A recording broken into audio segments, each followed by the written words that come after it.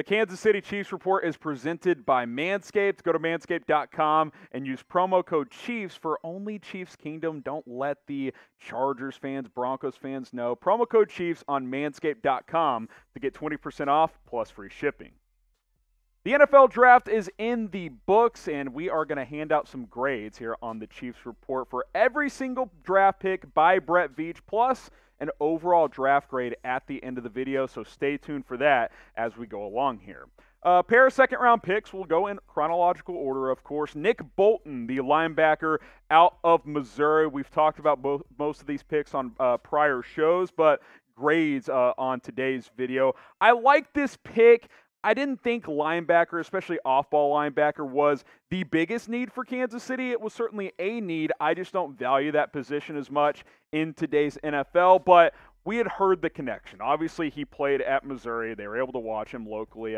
That made it easy. You could do visits a lot easier as well. Modern linebacker, a little undersized, 5'11", 237, but sideline-to-sideline guy. I think he's a three-down linebacker in today's NFL. I'll give it a B. It's a good pick for a position of need, but I think there were better options. I would have gone Terrace Marshall Jr., the wide receiver out of LSU. He was the best player on the board at that time, but it's a good player at a position that you needed to upgrade at. I like the pick of Nick Bolton. I just didn't love it. That's why I'll give it a B. Chiefs videos all off-season long, so hey, now's the time to subscribe to the Kansas City Chiefs Report. A lot of channels, they'll take a break after the NFL draft. They'll go on vacation. We're not going anywhere. We're going to continue to pump out 4, 5, 6 videos per week, so hit that big red button. Share that link below with a friend. It's youtube.com/ChiefsTV. Let's continue to grow this channel so we can do more videos here on the Chiefs Report. Round 2, pick number 63, Creed Humphrey, the center out of Oklahoma. One of my favorite picks in this entire NFL draft. I liked it quite a bit, and we'll see who ends up starting at center. Austin Blythe, Creed Humphrey, maybe it's a competition. Maybe they treat this year as a redshirt year for Creed Humphrey. Blythe is a veteran who played pretty well last year for the LA Rams. But make no mistake, this is your long-term option at center, and it's become clearer and clearer after free agency, the draft, and the Orlando Brown trade that Brett Veach basically said, we're never letting Mahomes deal with what he did in the Super Bowl where he was literally running for his life. A- selection of Creed Humphrey. I like the pick a lot. Short term, we'll see as far as 2021 goes, but long term, probably the best pick in this draft for Kansas City. I think you got your center for the next decade. I think he'll be good. You know how many sacks he gave up in 3 seasons at Oklahoma? Yeah, that'd be 0. That's pretty darn impressive for Creed Humphrey. He's a floor general on the offensive line. Like him quite a bit. Just a solid player overall. A- pick for Kansas City. Good value at pick number 63. What's your favorite round 2 pick, though? They had a couple of them here. Type NB for Nick Bolton. Type CH for Chris Humphrey. Both good picks. I like the Humphrey one better. I think he'll be more impactful during his time in Kansas City. So go ahead and get your votes in NB or CH. Joshua Kaindoh as no third-round pick, so we go to round 4. The edge out of Florida State. Kind of a boom or bust type of selection here, but I like the swing by Kansas City. I like the upside potential. Former 5-star recruit, never really put it all together at Florida State. Only made 10 career starts, but he's flashed at times. He's got the ability in there somewhere. B-, because really this could end up going either way, right? 2 years from now, we could be like, wow, that was the steal of the draft. We could also be like, oh, he probably won't make the 53-man roster. It's really that up or down for Joshua Kaindoh. I think this could go either way, but edge was a need. You need some depth after Frank Clark. You need some competition. We'll see who ends up being the other edge starter. Maybe Chris Jones ends up starting at edge, and they go with a different option at defensive tackle next to Derek Nottie. But B-, we'll see a year or 2 years from now how this pick actually ends up playing out for Kansas City. Manscaped is always A+, and hey, we got a promo code to get you 20% off all of their men's grooming products. Go to manscaped.com and use promo code Chiefs. Brand new code just for you Chiefs fans. And hey, Manscaped, your balls are going to thank you if you go there, because the Lawnmower 3.0, it shaves the family jewels downstairs. It gets tough. It gets rowdy on some of these products. I gave up on shaving my balls a long time ago. Manscaped hit me up. They were like, Harrison, give us a chance. Give us an opportunity. I was hesitant.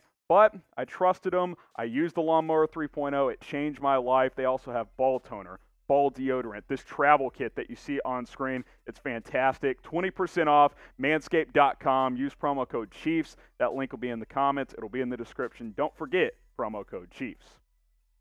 Noah Gray, this was a trade-up by Kansas City in the 5th round. One that I have conflicting emotions on this pick, or thoughts, I should say. Maybe not emotions. It's day 3. You shouldn't get too emotional about a day 3 pick. I'll give it a C+, and here's why. The Duke tight end, positionally, I like it. We talked about this on the Chiefs report that I think they should take a tight end on day 3 because they've had issues behind Travis Kelce at this position for a few years now. So I like it in that sense.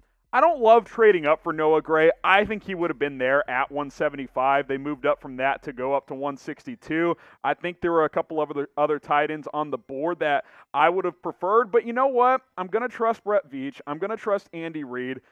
They do what they do, and they're some of the best at what they do for a reason. So C+, because I like the positional thought. Don't love the trade-up. Not crazy about the prospect. A little bit undersized. Not sure about his upside as a blocker, but does have some athleticism.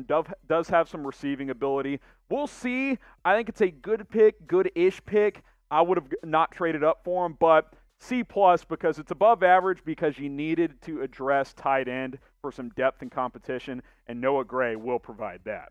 What is your favorite Chiefs draft pick? Obviously, it's not Noah Gray for me.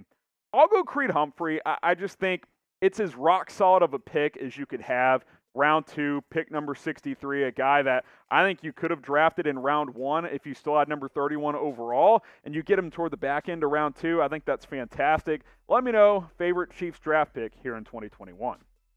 Maybe it's Cornell Powell. This is one of the better value picks in this year's draft, the wide receiver out of Clemson. Kind of slowly, it worked his way up the depth chart at wide receiver, 5-year player at Clemson, and then boom, 2020 breaks out. 7 touchdowns, over 800 receiving yards, had a 75-yard score, a couple of big plays and big moments this year as well. A rare grinder at a blue blood program, right? You don't see these 5-year guys out of Clemson, Bama, Ohio State that go middle, late day 3, because typically those are, second-round picks, but he really worked his way into becoming an NFL draft prospect, which is appealing to me. 6 foot, he's got some size at 205, 210 pounds as well. Gives the Chiefs a slightly different look at receiver, more of a possession guy. He's not the, 5'9", 5'10", 4'3", 40 type of guy like Tyreek Hill or Mecole Hardman. So a different look there. Intriguing competition at receiver. We talked about that as well leading up to the draft. After Tyreek Hill, there are some question marks, and I think overall it's a good thing. I'll give it a B grade. Solid, above average pick here on day 3 of the NFL draft. I was a much bigger fan of this pick than Noah Gray. Just think of it this way. Powell at 162 and then Gray with this pick would have been just fine. So in the end, it works out for Kansas City. Maybe the best value pick of the entire draft, Trey Smith, the offensive guard out of Tennessee. And by the way, cool story here. After he was drafted, he proposed to his girlfriend. So congratulations to Trey and now his fiance. Unbelievable value. This is an A because he was a round 2 or 3 type of graded player. Now, he had blood clot issues in college, and he almost had to retire. That's probably why he slid here because there's a chance a couple of years from now, maybe he can't play in the NFL. But late round 6, a guy who I think is a starting caliber guard in this league. And remember, at right guard, Laurent Duvernay-Tardif, who opted out last year and wasn't that good in 2019, and Kyle Long, who sat out a year to retirement and came back this year, those aren't exactly long-term answers at right guard. Maybe Smith sits behind those two for a year, learns from 2 solid veterans. Maybe he's your starting right guard in 2022. That's very much a possibility. And if that's the case in round 6, that's fantastic. That's an A grade from me with Trey Smith out of Tennessee. So grade the Chiefs 2021 draft as a whole. All the picks combined, mesh it all together. How do you feel about it for Kansas City, for Brett Veach? A, B, C, D, or F. Get your votes in. And remember, there's no first-round pick, so you can factor that into your grade as well. If you're asking me, I'll go B+. There's no pick that I hate. There were a couple questionable ones. I'm not crazy about the Noah Gray pick, but positionally, I like it overall. B+ overall grade for this draft. And you got to factor in Orlando Brown, too. think of it this way. You got Orlando Brown with pick number 31, and you got a second back. That in itself was an A-plus trade. So B-plus for the draft. You factor in Orlando Brown. Maybe it's more like an A- or an A. Brett Veach, he's one of the best in the business. He did fantastic once again. We're not having a first-round pick. So B-plus. Stay tuned to the channel. Chiefs undrafted free agency tracker coming your way on Sunday. Stay tuned for that, and follow me on Twitter. We'll have updates throughout the weekend on the Chiefs Report and at HGramNFL.